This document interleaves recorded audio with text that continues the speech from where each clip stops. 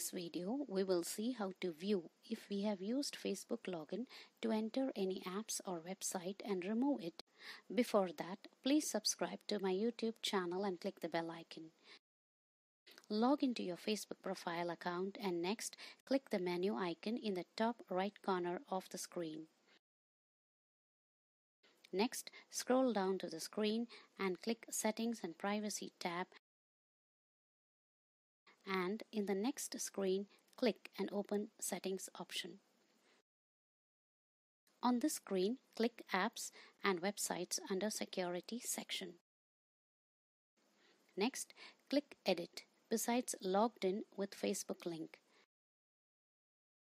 Here on the screen, we can see all the apps and websites we have logged into and which logins are yet active, which expired, and which have been removed.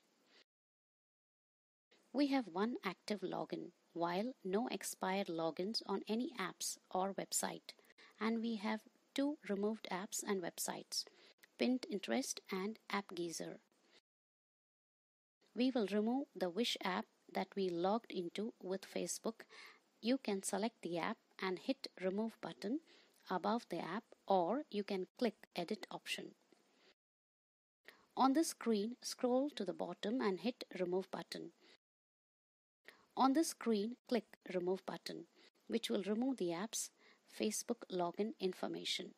We can return and verify if the app that we used to log into Facebook has been completely removed or not. With this, we come to the end of this tutorial video.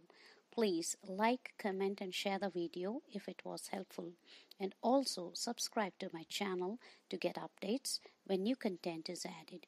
Thank you.